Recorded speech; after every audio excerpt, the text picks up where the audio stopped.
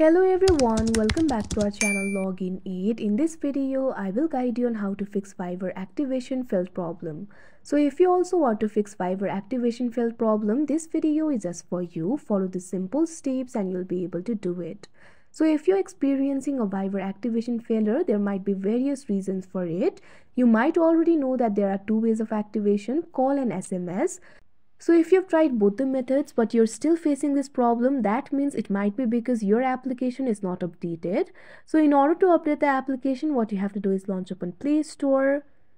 You can see over here Play Store has been opened. Simply tap on the search icon that you can see at the bottom right corner of your screen. Now after that, you'll be led to this kind of interface. Tap on the search bar that you can see at the top. Now what you have to do is search for Fiverr. Now after that, you can see over here, you'll be led to this kind of interface. Over here, you'll be able to find the option for Fiverr. All you have to do is tap on it. Now after that, you can see over here, you'll be led to this kind of interface. You'll be able to find two options over here, uninstall and open. If you're finding the open option over here, that means your application is updated. But if your application is not updated, instead of open option, you'll be able to find the option for update. All you have to do is tap on it. After that, wait for a while and your application will be updated and your problem should be fixed. But if your problem is not fixed, what you can do is try clearing the app cache. For that, what you have to do is launch open settings on your device.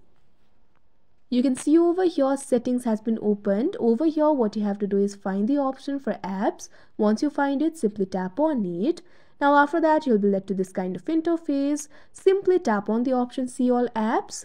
Now you'll be able to see all the applications over here. Over here, what you have to do is find the application for Fiverr. Once you find the application for Fiverr, all you have to do is tap on it. Now you'll be led to the app info interface of Fiverr. You'll be able to find several options over here. Simply tap on the option storage and cache.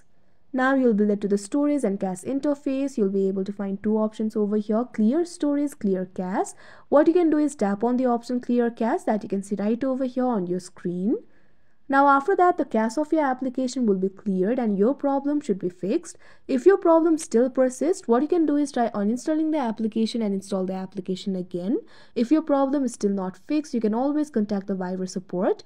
And after that, you'll be able to fix your problem. So that is how you fix Fiverr authentication failed problem. I hope you found this video helpful. Thank you for watching. Make sure to like, share and subscribe to our channel.